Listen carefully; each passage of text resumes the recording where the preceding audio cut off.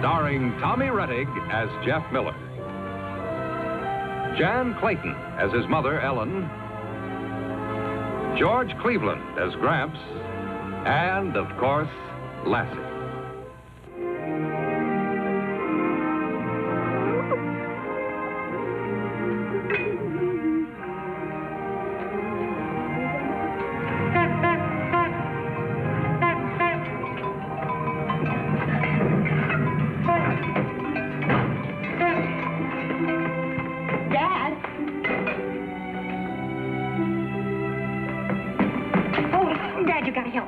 Help you with what? Well, don't you hear? Sure, that's old Petey, the peddler. No, it's not Petey. Petey moved to Chicago to live with his son.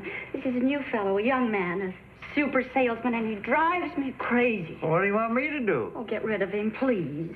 Listen, all you got to do is tell me you don't want nothing. That's what you think. Oh, now, come on, do me a favor just this once and hurry up before he gets in here. Well, what'll I tell him? Anything. Tell him we're poor as church mice. Tell him we've lost all our money in a gold mine. Anything. Get rid of him.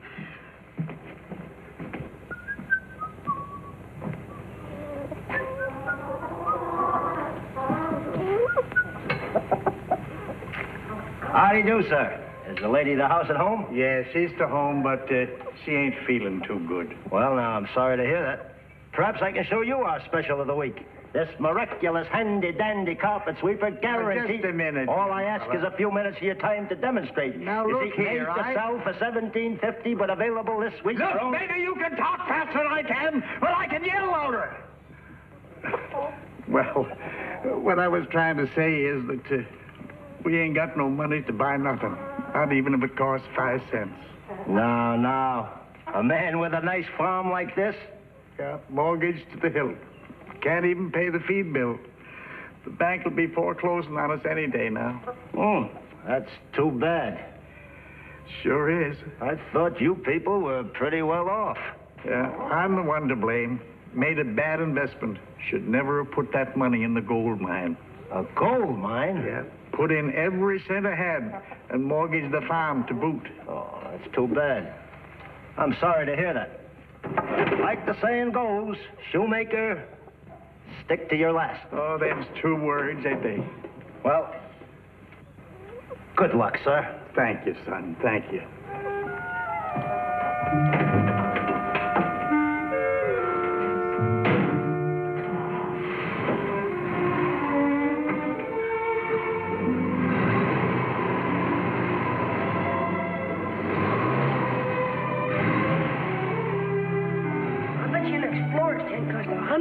I bet you it doesn't. A pup tent only costs $6. How can an Explorer's tent cost $100? I don't know, but I bet you it does. Hey, look, there's old Petey's truck. Yeah. Maybe he has an Explorer's tent. Maybe. Hey, Petey! Petey! See anything little Pete yet? No.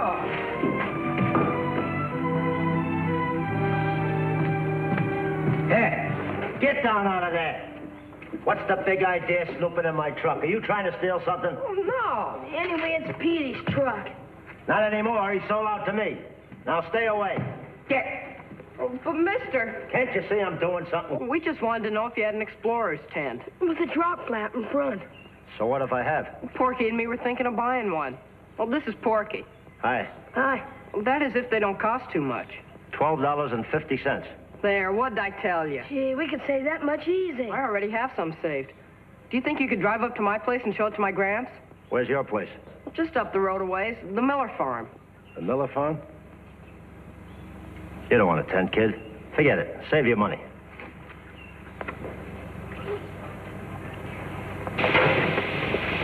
Well, mister, all we wanted to do is... Kids, will you forget about the tent for now? Maybe later, huh? What do you mean?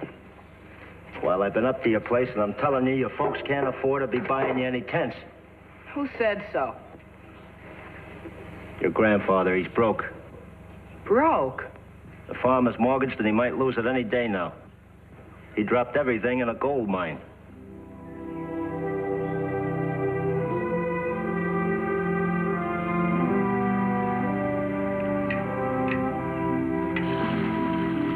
Gee, Jeff, I sure am sorry.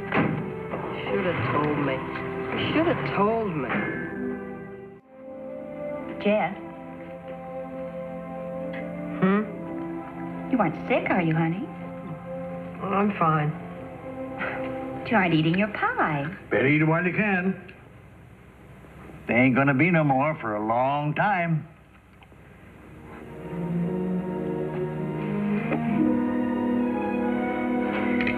May I be excused?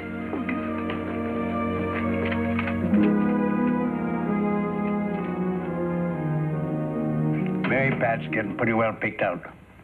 Something's worrying Jeff. Well, that's nothing new. I know what it is. Forgot all about it. Jeff! Forgot all about it, your allowance money. Oh, thanks, Gramps, but I have some money left over from last week. Good night.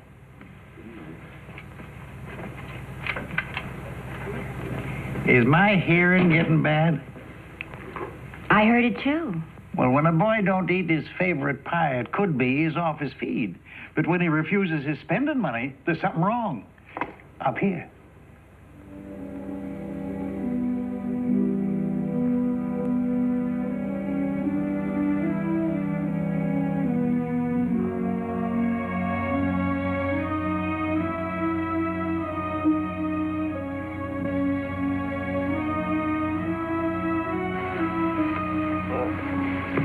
What's the matter?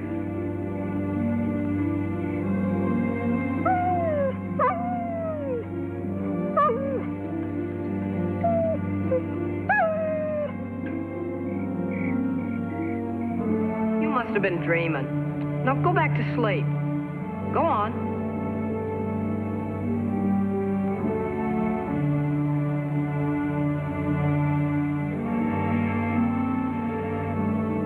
I sure wish there was something we could do, girl.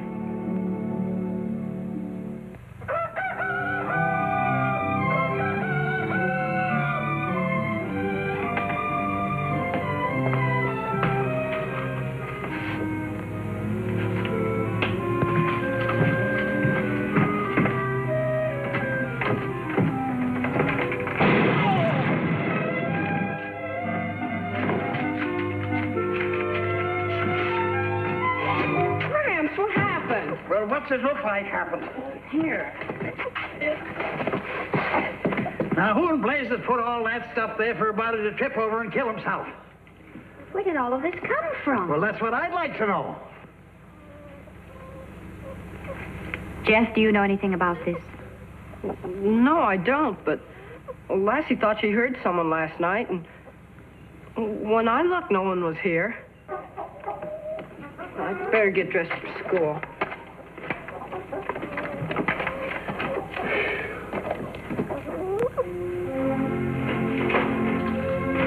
You're late. Oh, I know it. Come on, let's go. Oh, wait a minute, Porky. Did you put that stuff at our back door last night? What stuff? You know, the canned stuff and the bread and sweet potatoes. Those weren't sweet potatoes. Ha! How'd you know it was me? I didn't, but Lassie sure did. I was afraid of that. Well, thanks for the stuff, but don't you think your mom will miss it? No, she's got lots of it. Anyway, I'm gonna put it back as soon as I save up enough money. Well, speaking of money, I gotta go into town today after school. What for? See Mr. Murdoch at the drugstore. What about? Business.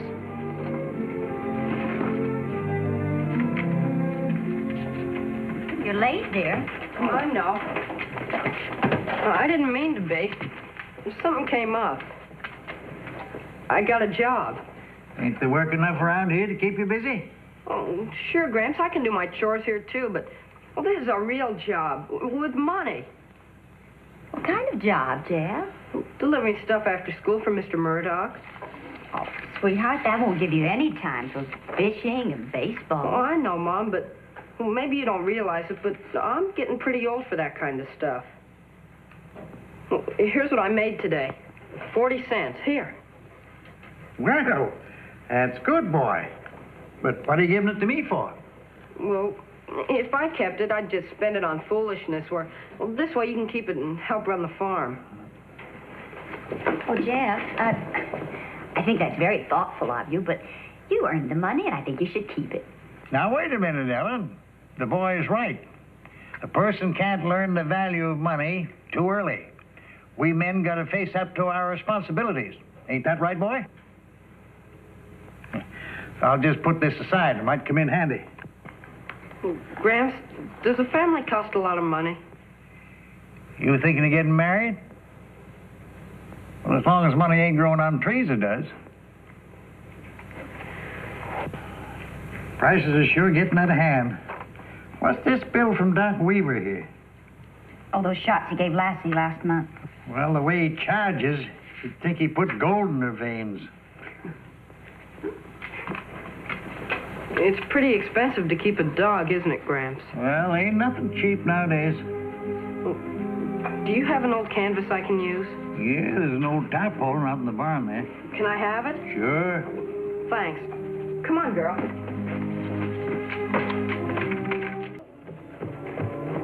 Geez, Jeff, when did you make it? Yesterday.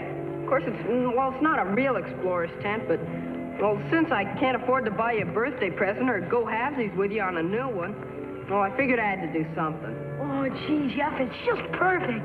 Thanks a lot. Well, now I've got to ask you to do me a favor. Well, sure, Jeff, anything. Well, yesterday, Mom and Gramps were going over some bills, and they were real worried.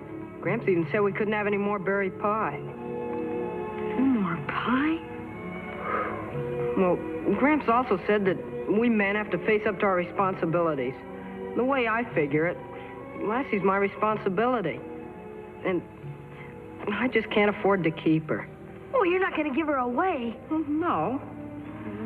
If there's anything I can do, we're blood brothers, you know, and I want to do everything I can. Well, that's just it, Porky. Can you keep her at your house until I make a lot of money? How are you going to make a lot of money? I don't know. What'll I tell my folks? You know, they'll want to know all about it when I bring Lassie in.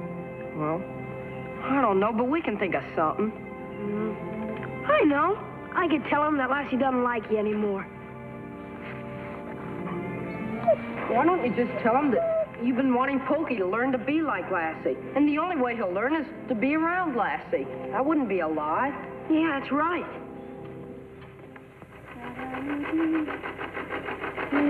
Mom, is it okay if I go into town for a while? Mm-hmm. Just don't be late for supper. Jeff, what are you doing with your ice skates this time of the year? I'm going to sell them. What in the world for? I don't need them anymore. I don't need the rest of this junk either. Jeff, just a minute. Come back here. Now, what's going on around here? You're trying to sell your baseball mitt and your skates? Jeff, you're going to want those things again. Well, I figured it'd be a good way to make some money. I cannot understand this sudden frenzy of yours to want to make money. Mom, I already told you, I'm growing up. You just won't believe me. Well, it seems to me that you're rushing it a bit. I don't think so. I've even thought of going into a business. Oh, Jeff. I wish you'd tell me the reason for sending Lassie away, Jeff. No, the real reason. And for wanting to sell all your things. Now, those groceries at the back door. Well, you already know why I want to sell my things, but about the groceries, I just can't tell you, Mom. Why? Because it's somebody else's secret, and I can't tell you. Does your needing money have anything to do with this secret? And you're wanting to quit school? Yes. Does it have anything to do with what Gramps said to you about facing responsibilities? Well, then, let's talk about your career. Now, what kind of work did you intend to do? Delivering groceries. Oh. Will that salary be large enough to take care of your responsibilities? I can make $10 a week, maybe. Jeff, do you know that it costs Gramps twice that amount every day to take care of us and run the farm? No, I didn't. Well, now that you do know, don't you think it would be wiser for you to continue going to school so that when the time comes, you can really face up to your responsibilities? Yes, I guess so. Now, suppose you put your things back where they belong.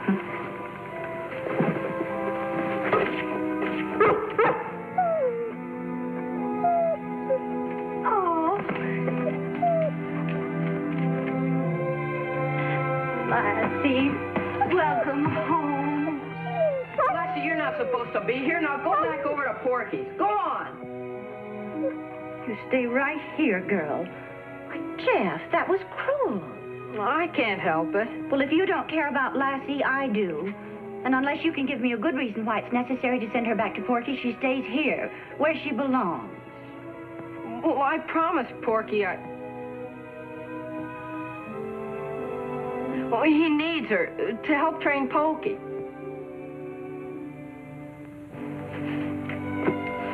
That's not good enough, Jeff. I better put my stuff away.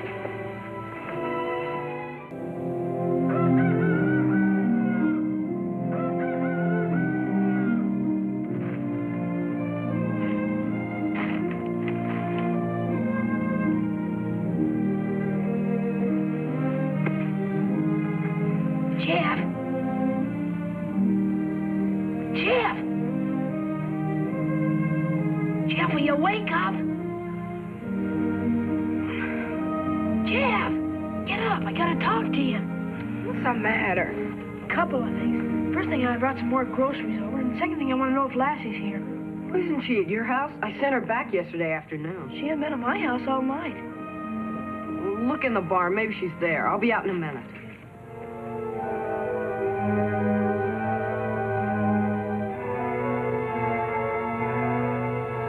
Lassie?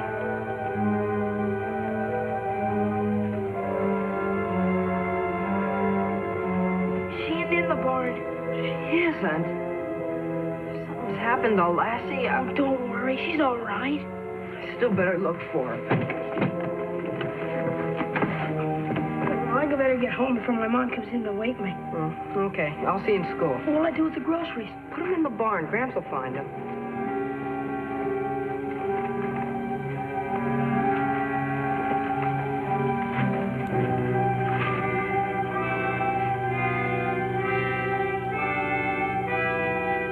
Good morning, Porky. Good morning, Miss Miller. Nice day, isn't it? Yes. Yes, it's a very nice morning. Oh, Porky, I want to thank you for the groceries. Groceries? What groceries, Miss Miller? Oh, the ones you put in the barn and the others you left at the kitchen door. Me? Yes, you. Now, suppose you tell me what this is all about. About?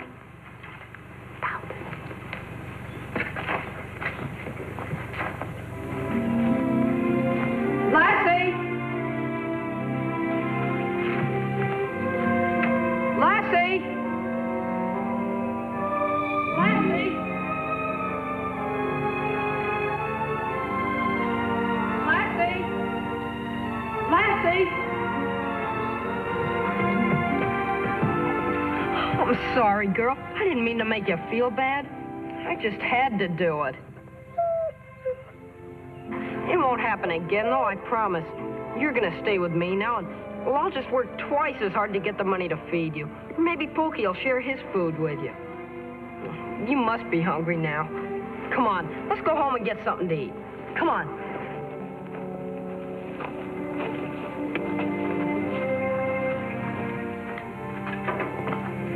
You better eat, dear, then go out and look for Jeff, or you'll both be late for school. Hey, here he is. What are you doing here? Oh, dear. Everything's all right. Porky told us all about it. It's all a joke, Jeff. A joke. What's a joke? Come on, sit down and have your breakfast. We'll tell you all about it. About what? Your Gramps isn't really poor. He didn't lose any money in a gold mine either. He just told that to the peddler guy to get rid of him. You mean... It's him again. Oh, Dad, would you... No, never mind. Good morning. Good morning. Won't you come in and have a cup of coffee? Thank you. Good morning, folks. Mrs. Miller, I hope you'll accept this in the spirit in which it's given. You know, just to sort of tide you over. Now, wait a minute, young fella. We got to get something straight. I was wrong in telling you we lost all our money. I should have known that telling lies, even white lies, gets you into trouble. Sorry, Mr. Miller. I don't know what you mean. Well, we ain't broke, and the farm ain't mortgaged, and we never lost no money in the gold mine. Ellen here didn't want to buy anything from you, so I figured that was the best way to get rid of you. Well, I suppose I should be insulted. But I'm delighted. Now, son, about that explorer's tent. I got a good second-hand one I can let you have for half price. No, nothing doing. These boys got to have a new one or nothing. Oh, thanks, Gramps. There ain't anything in this world too good for these two. And that includes you, too.